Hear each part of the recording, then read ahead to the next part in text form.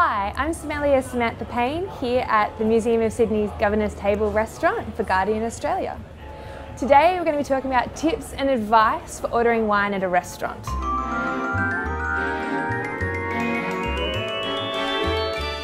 You've walked into the restaurant on a date or with friends or with work colleagues and you've been presented with this daunting document that we call a wine list. What do you do? So my first advice is have a look at the menu, see what the restaurant's all about, and then sit down and have a look at the wine list. The top three things that I would ask myself are, do you want to drink red or white? Are you after something lighter in style or more dense and rich? And then thirdly, do you want something fruit-driven in style or quite savoury? Those three questions alone you can answer in about 30 seconds and then you've basically deconstructed and knocked off 75% of that wine list. So you've chosen your wine and the sommelier comes over to bring you a taster of it. Thank you, Andrea.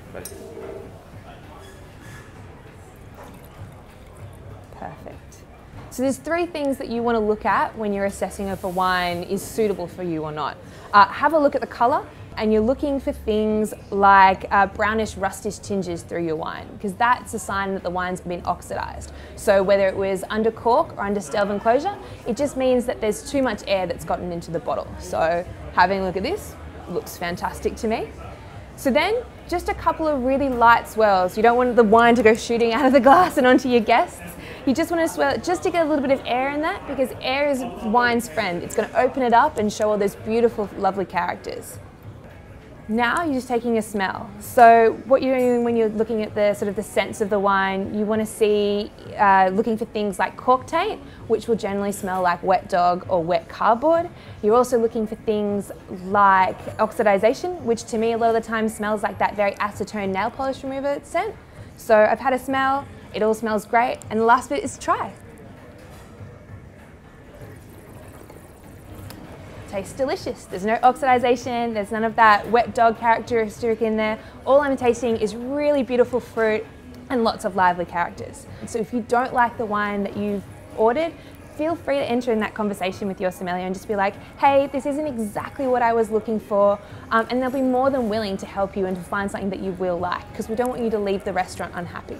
So for one final tip, there's a great app out there called Winosphere.